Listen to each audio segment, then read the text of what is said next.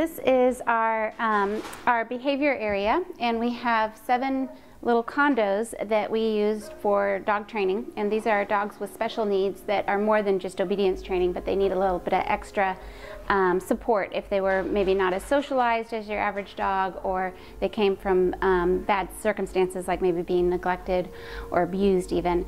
And these dogs go through daily training with our trainer and a volunteer corps.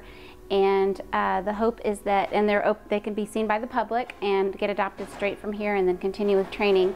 Our hope is that people will understand that one of the main reasons that dogs are put to sleep at the shelter is for behavior, and so we're trying to find solutions for that, and this is one step in that direction.